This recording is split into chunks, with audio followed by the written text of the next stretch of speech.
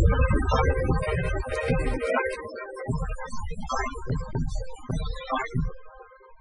this is lesson 7.3, adding and subtracting rational expressions with monomial denominators. As you've seen in the last couple lessons, there's not a lot of theory behind these. You guys have a lot of the tools in your toolkit already to simplify these questions, and so as a result, basically I'm just giving you some more examples so you can see kind of how you go about doing these. So again, I want you to remember as you're watching these videos to, once you've seen maybe one or two examples, to try a couple on your own, then fast forward and see how you do on your own. Okay, so I think that'll help your learning out. So let's get started here. The strategies for adding and subtracting rational numbers can be used to add and subtract rational expressions.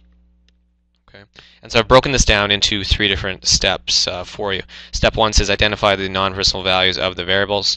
Step 2, write the expression with a common denominator, and then step 3, add or subtract the numerators. All right. So again, as you've seen with all of these, we first are going to write down what your NPVs are. So I will do that right here. Notice for this one that I have x cannot equal 0, right, with the 3x like so. Okay. So from this stage, what I'm going to do now is I'm going to try and figure out what my LCD is. Okay, so I'll do this over on the side here. Your lowest common denominator, right? Well, what's a number that 7 and 3x go into? They both go into 21x. So when I try and simplify these, what I'm going to do is I'm going to then go and write each one over 21x to start.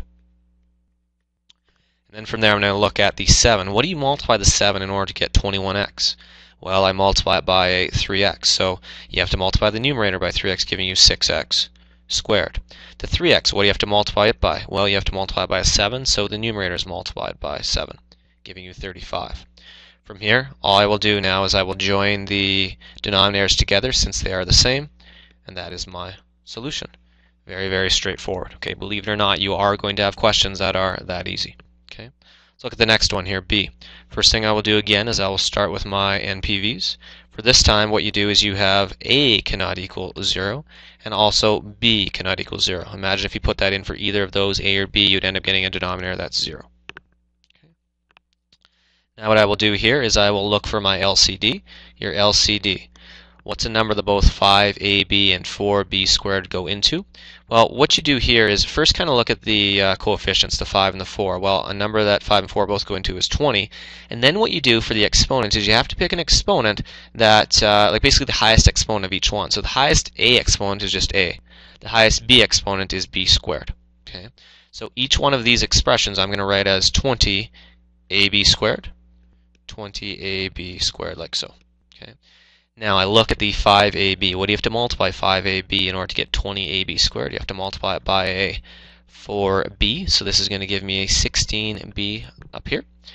The 4b squared, you have to multiply it by a 5a, giving you minus 15a when you multiply the 3 by the 5a. Okay. Then gathering my terms up here, all putting it over the same common denominator. That is my solution. Let's take a look at C. Pretty straightforward, I think you can imagine. This would be a good spot for you to maybe try some of these on your own. X cannot equal 0. That's your NPV. And when we go and simplify here, you can write your LCD like I've been writing. For this one, you can probably see it's fairly straightforward. A number that 8 and 6 both go into, that would be 24. And then you take the highest exponent that we have, that is x squared. What do you multiply the 8x by in order to get 24x squared? You multiply it by a 3x. So I'm just going to do this all in one step. When you multiply it by a 3x, you get 3x squared, plus multiplying the 5 by a 3x, you get 15x. On this side, what do you multiply 6x squared? You just have to multiply everything by a 4. So we get 4x minus 28. Now here's an occasion where you actually can gather your like terms in the numerator. So always write them in descending order of power. So the 3x squared comes first. The 15x and the 4x gives you 19 of these x's minus 28. Okay, that being your final solution there. Let's take a look at D.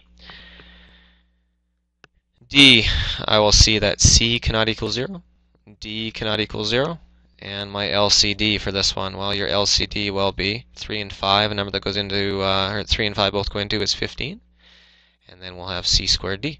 So I'll write each one of these as something over 15 C squared D.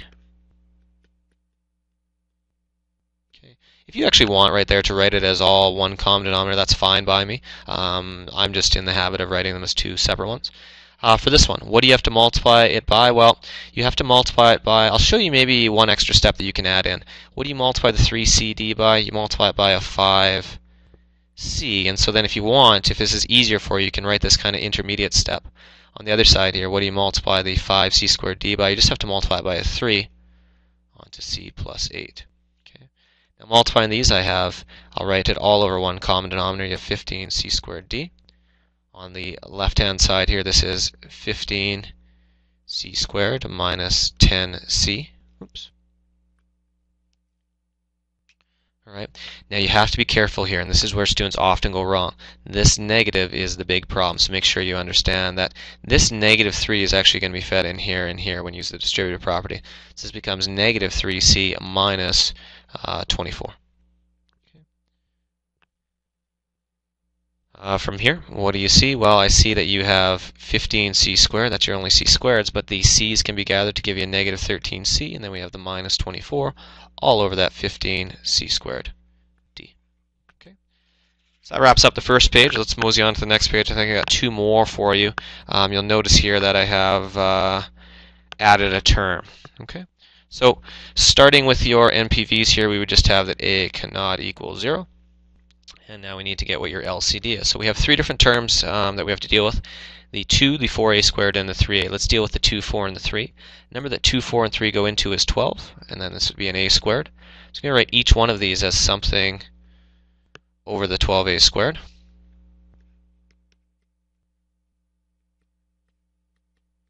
Okay, to start, what do you multiply the 2 by? Well, you have to multiply it by 6a squared, so this gives you a 30a squared. What do you multiply the 4a squared by? You have to multiply it by a 3, so this gives you a 9. What do you multiply the 3a by? You have to multiply it by a 4a, giving you a 8a like so. Now, gathering my like terms, well, there aren't any to gather, but I will write them in descending order of power, so notice how I switch the order around ever so slightly, and write this all over the common denominator. Okay. And the last one right here, f. Okay, this is a little bit of a doozy. Get you to try this one on your own, perhaps. Start out with your MPVs. Z in this circumstance cannot equal, what do we have? 0. Okay. So now we need to start with your LCD. What is your LCD for something like this? Well, we get that 8, 3, and 6. The number that they all go into is 24. All right. And so you may struggle doing this. What I might suggest is first take a look at 8 and 3, get a common denominator or a common multiple between those two, and then see if the 6 will go into it. That might be a part where practice will make perfect for you. Have to deal with it a couple times. Now we have the z squared and the z. The highest exponent is the z squared. So I'm going to write everything all over that 24 z squared.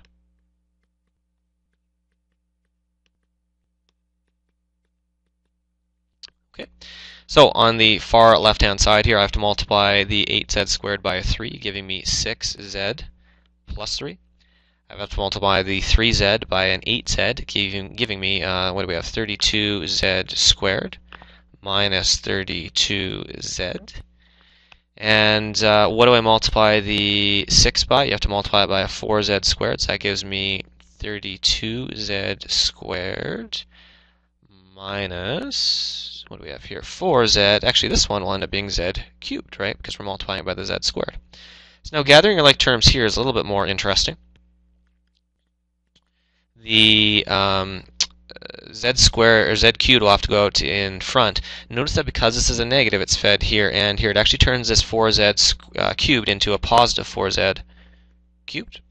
Now I'll look for my z squareds. I have a 32z squared here and a negative 32. Those cancel out. I have 6z and a 32 minus 32z. That gives me negative 26z. And lastly, I have the lonely 3 plus 3. Okay. So that concludes this lesson. To summarize, I want you to, again, we've done this basically in all the lessons so far, identify what your non-personal values are, figure out what your lowest common denominator is going to be, and then simply add or subtract the numerators and simplify.